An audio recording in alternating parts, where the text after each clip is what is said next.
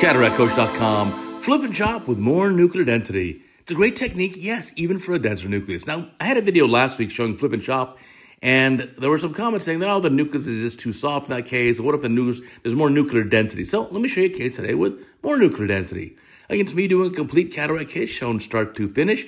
You can see we've got some, there are actually toric marks, not just the limbus, those are the cardinal marks, but actually toric marks already in the corneal epithelium, which we'll show you later. So here's some reasonable amount of nuclear density here. I think it's enough of a red reflex that we don't really need to put any trypan blue dye in the eye. Let's take a look here. Yeah, just viscoelastic.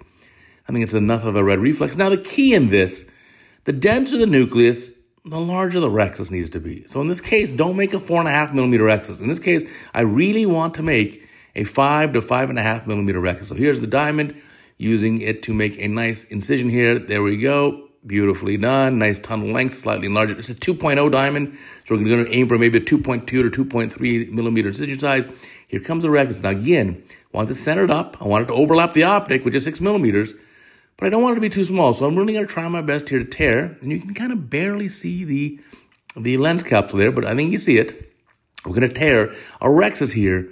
That's about 5.5 millimeters in diameter. So here comes the rhexis, and you know my forceps have those marks, which are 2.5 and 5 millimeters respectively from the tip, so I can judge the rhexis size. That looks like be just about spot on. So I want it to be just slightly larger than 5 millimeters. There it is. I think it's great. Now, here's the trick for flip and chop. You got to get the nucleus out of the bag. Hydrodissection to the side. Slowly, slowly, slowly get a good fluid wave, and the nucleus, well, there it is. It comes up. And now tilt it around a little bit. Now there's the nucleus. Let's put a little extra aliquot of viscoelastic to protect that central corneal endothelium. There's some dispersive agent. Here comes a phaco probe. Now use an appropriate phaco power. It's a little bit denser nucleus. You need more power. So you got to get the phaco probe going inside the eye here.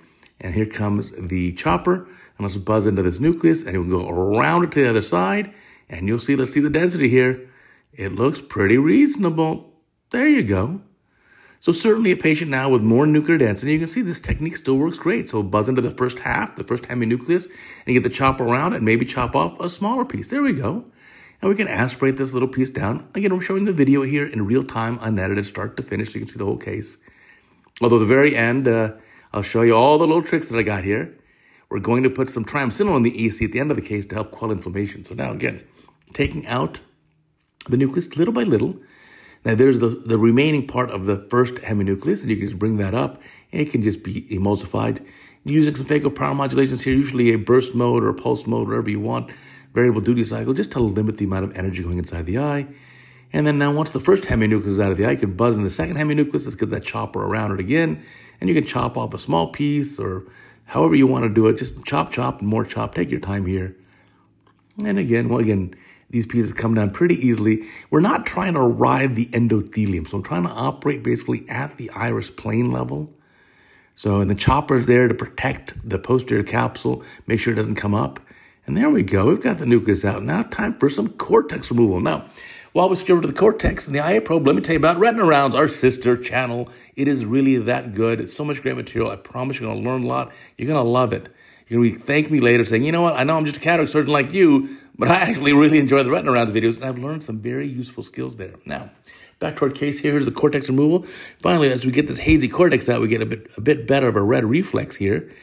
So nicely done, getting all that cleaned up, and we'll polish the undersurface of that anterior capsular rim as well. So definitely, I encourage you to try the flip and chop technique if you'd like to.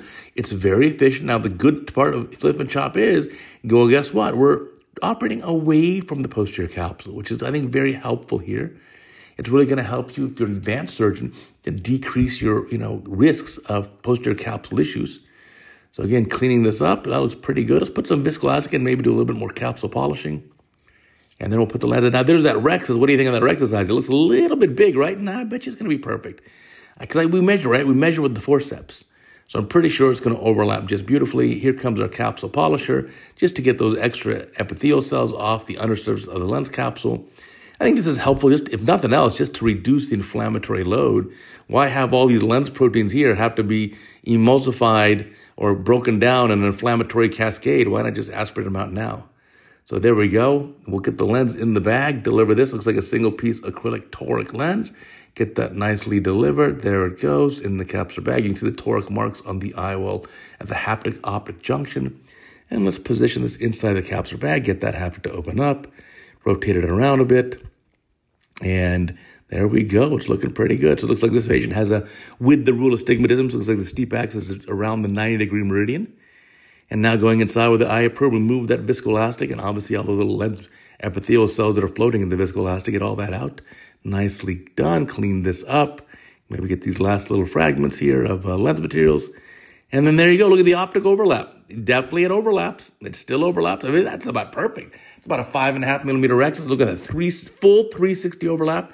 Here's where you can spend a little bit of time dialing the IOL to the correct steep axis. Nicely done. Nice and easy. Nudge, nudge, nudge if you need to. And again, see that overlap? It's exactly what we wanted. And again, I've also used this technique for brunescent lenses. You've seen that before too on CataractCoach. But here you go. Look at that. That's a good looking rexus. Now let's seal up the incisions, call this a day, and we'll put some medicine in the eye. So we're going to put in, at the end of the case, obviously this is just BSS now to seal up or hydrate the corneal incision. We're going to use this BSS now to do an angle sweep, that opposite angles where we tend to trap viscoelastic and make sure there's no more viscoelastic in the angle. You can also position the IOL a little bit more, nudge it one way or the other, get it lined up. You can see there's marks on the corneal epithelium. We want to line those marks up with the marks of the optic junction there that have the 3 dots. And once that's lined up in a appropriate position, that's just BSS to get a nice deep AC. We'll put some triamcinolone in the eye, about a 0.5 milligram of preservative-free triamcinolone. That's going to help quell post-op inflammation. Here is a little bit of myostat or carbachol to help bring the pupil down. And now finally at the end here, put a little small aliquot of preservative-free moxifloxacin for endophthalmitis prophylaxis. There you go. And then just check the pressure at the end, make sure that's pretty good. And let's check the incisions too. So we'll check the incisions. Let's get our dry wax cell now. Make sure it's totally sealed up. And that looks beautiful. Very nice case. Thank you for watching. Remember, try this technique and check out Retina Rounds, our sister channel. So much great material. You will thank me later. I promise it really is that good.